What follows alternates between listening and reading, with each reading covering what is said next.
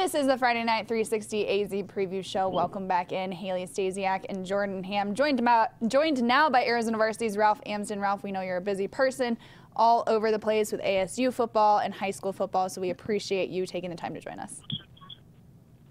Thank you. I'm always excited to hang out with you guys. So we are just past the halfway point of the season. It's flying by. The month of October is here. Let's get started with your overall thoughts on this season of Arizona high school football. What have you seen? Well, I'm a big fan of the bounce back years.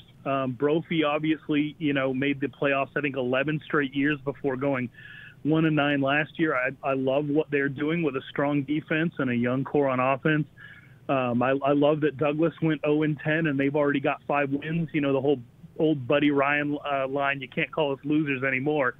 And then Arcadia is in the same boat. They've fallen off in the last couple of weeks, but I really like to see teams that had a down year rebound like that. That's been one of the things that stood out to me the most. The other thing is just that 5A is what we thought it was going to be as far as just being very, very strong and difficult week in, week out, which is what makes what Centennial is doing every single week that much more impressive.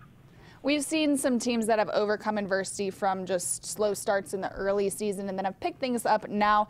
What team, in your opinion, has improved the most from the beginning of the season? From the beginning of the season, well, it's tough because we're still trying to kind of suss out like what transfers are going to be contributing to each team as they go. But you have to give credit to Castile, who was shut out for 3 quarters at Centennial, scored 19 in that 4th quarter, and then from there is turned around and really put a hurting on a couple of teams, and then lost to Williamsfield and rebounded by coming out and putting up over 50 against Higley at Higley. So it's been interesting to see them get acclimated to 5A over the course of the year. And then you have teams like Valley Christian who, took down what I consider to be the #1 team in all of 3A last week on the road as they've gotten Matt McCrate back. And you have to wonder if this is a team that could compete in 3A because they beat the best. I mean, the results are there, but obviously they're sitting at 3-3 right now, so it'll be interesting to see what they do from here as well.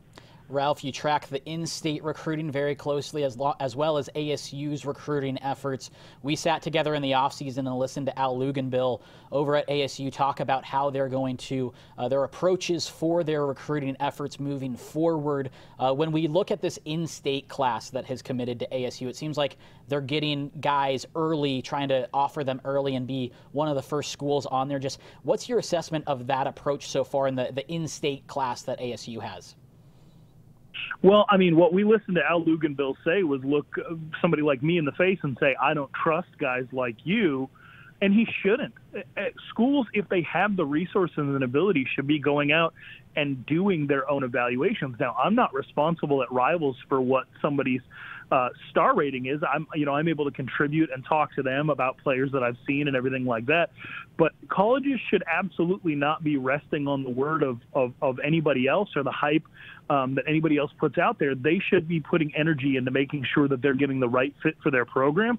And they have an entire scouting department there. So when we say that Andre Johnson or Anthony Cooper or Roman DeWiss or guys like that are 2 stars, they're looking at them and saying, no, these are guys that these are big, tall, fast guys that we can develop and keep here over a 5-year period. I like what they're doing. You do need game breakers. This is the same Arizona State that let, Christian Kirk go, and you saw what he was able to do elsewhere. They've had that issue, that bugaboo of not getting the top guys, and I think it will ultimately hurt them to not have somebody like Jake Smith. It will ultimately hurt them if they're not able to land a Ty Robinson, who was at this last week's game against Oregon State. They do need to balance it out with some of those guys that can go in and make a huge impact immediately. But the ones they have are really, really strong core players and players that I'm genuinely a fan of. And then you look at a guy like Connor Soley, who may end up being one of the most impactful players out of this entire class, the way that he's shown that he can be a game breaker on the field. As we look at this 2019 class here in Arizona, there are some guys that may be getting overlooked now by Division I schools, but who do you think could have a late surge in their recruitment as we get closer to these 2 signing days?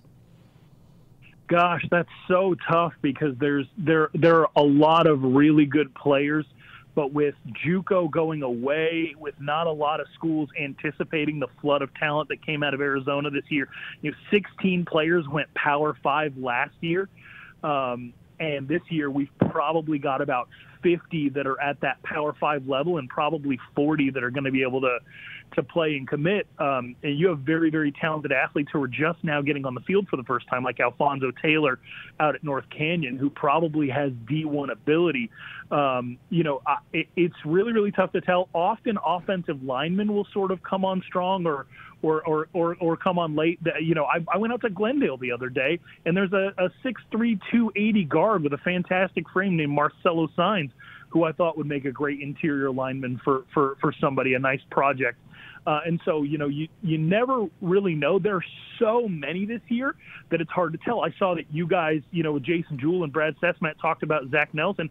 That's an excellent example, but is Zach Nelson going to get his before Hendricks Johnson at Boulder Creek, get some attention? There's so much competition for the few scholarships that are available that unless Arizona gets some more teams to come in and recruit here, whether that's at the Division II level, the FCS level, or the Pac-12, that some of these guys just aren't going to be able to find homes. That's how deep the talent is in the state this year. Lots of good games coming up this Friday. We've seen a lot of good high school football already. Who is your team to watch in this last half of the season? I'm paying for backing Skyline before the season. I thought that they had like a 3-year starter at quarterback. They had a 3-year starter at running back. They had a fantastic offensive line. They've got one of the best young linebackers in the state. They've got one of the best athletes in I think Solomon. He plays on both sides of the ball. I thought that they were equipped to make a run, and now that they're kind of out of it, I'm looking at them like maybe they could potentially be a spoiler. And then I also look at the teams that have just been consistently good, like Queen Creek, and if they can just keep hammering away, maybe they're somebody who could really be a challenger in 6A and could come out and be a spoiler for a team like Pinnacle. Chandler's going to be pretty tough to beat at this point. Centennial's going to be pretty tough to beat at this point. The other thing is you look at a Notre Dame who's 7-0, and you think to yourself, who have they really played? And that's why this week's game against Horizon is so important. Horizon is a team you should definitely keep an eye on. There are really so many, and then at the 4A level, you have these undefeated teams that we're not sure about. I know Eric Sorensen is going out to check out Bradshaw Mountain to see if they're the real deal. Yep. Glendale is as good in their starters as anybody I've seen in 4A outside of Saguaro, but they don't really have depth behind that. So I look at these undefeated teams that the AIA formula just absolutely loves as far as the playoff goes. And if they don't slip up, then they're going to be positioned to have really, really good places, seedings in the playoffs, and maybe they can do some damage from that point on. How about teams that have surprised you? Maybe a team that has gotten off to, or at this point in the season, has a better record than you anticipated, or a team that doesn't have the record that you anticipated at this point? Well, I'm a little bit surprised by Mountain Point because, I went out to see them in the off season, and they just look so long and so athletic, not as deep as they usually are. But it feels like maybe they're just now starting to figure things out. They put up 48 on a Highland team that was undefeated. A Highland team that held Desert Vista to 24 the week before. So, here they are heading into a Tukey Bowl where it looked like Desert Vista was going to take that back for the first time since 2011 to possibly being the favorite in that game. Mm-hmm. And so they've surprised me with not necessarily meeting my expectations from the gate, but then they've also surprised me with how they've kind of been able to rebound. The other one is Basha.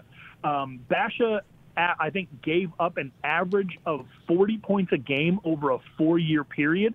And this year they gave up only 13 points to an O'Connor team that had, 68 against Perry. They gave up 20 points to a Highland team that had 70 against Boulder Creek. Bash's defense, it's full of seniors. They got some really great guys out there. Parker Lewis, Micah Harper. They've got some really good players on that defense, but they're so senior heavy and they're so experienced that they might fall off a little bit next year. But the improvement that they've had from last year to this year is one of the most shocking things that I've seen. I never could have anticipated that. Ralph, good stuff as always. Again, we appreciate your time. Look forward to seeing you on the sidelines this season. You guys are the best. Thank you so much. Love you, Ralph. Ralph Amsden of Arizona Varsity always gives us great stuff, just so plugged in on the high school front, as well as that recruiting front in the ASU sector. When we come back from the break, we're going to talk about our teams to watch, our sleeper teams, and the teams that have surprised us this season. Keep it on the Friday Night 360 AZ Preview Show.